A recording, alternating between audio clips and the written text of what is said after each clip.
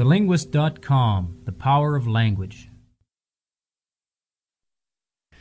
Fish traps exist to capture fish. Once you've caught the fish, you can forget the trap.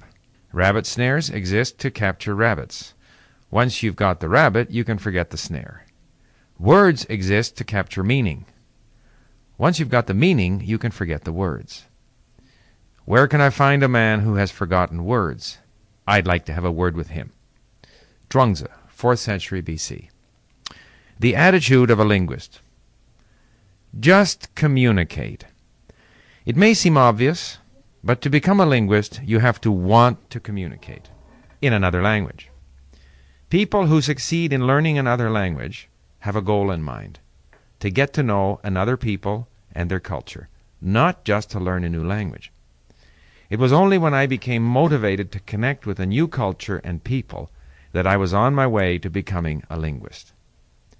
Not all language learners are motivated to use the language they are learning. I remember clearly one day 40 years ago when I was in charge of a language lab at the Agricultural Institute in Paris.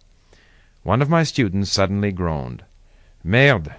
I have been studying English for 10 years and I still do not understand a thing." With that he flung down his headset and stomped out of the room. I can still see him. I can sympathize with his frustration.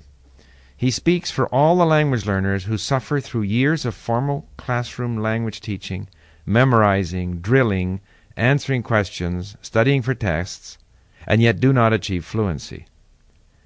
He was fed up with trying to learn words that were not relevant to him.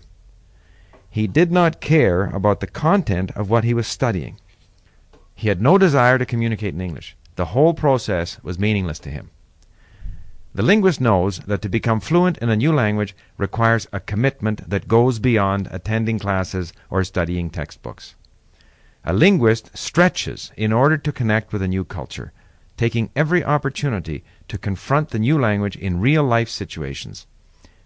Without the motivation to communicate in the new language, the learner is left struggling with the technical details of language that are so easily forgotten.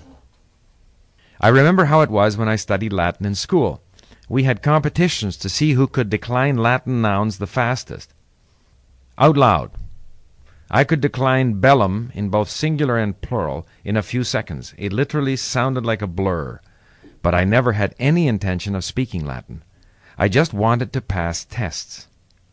My high school French was similar. My Latin is now long since forgotten, and I was unable to speak French properly until after I left high school. Language is about communicating, not about details of grammar, nor vocabulary lists, nor tests, nor exercises. In the quotation that starts this chapter, Zhuangzi tells us that even the very words of language are artificial creations. It is the heart-to-heart communication of meaning that is the essential nature of language, and therefore of language learning. All the rest is artificial. Fish traps are only useful for catching fish. Words are only useful if communication takes place. The learner has to want to start communicating.